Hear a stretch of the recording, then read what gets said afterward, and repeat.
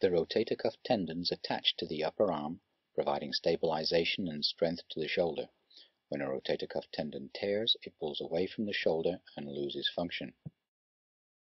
During surgery, the surgeon will attach sutures to the bone, often using bone anchors, place these sutures into the tendon, and reattach the tendon to the bone. However, the tendon may pull away from the sutures and bone, possibly resulting in failure of the repair. X-Repair is a specially designed mesh with mechanical properties similar to those of tendon, designed to support the surgical repair of rotator cuff tendon.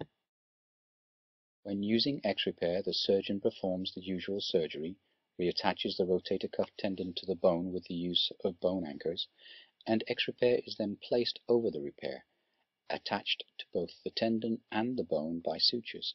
It functions by sharing the loads with the repaired tendon, helps prevent the tendon being pulled away from the bone, and allows the tendon to heal and reattach to the bone.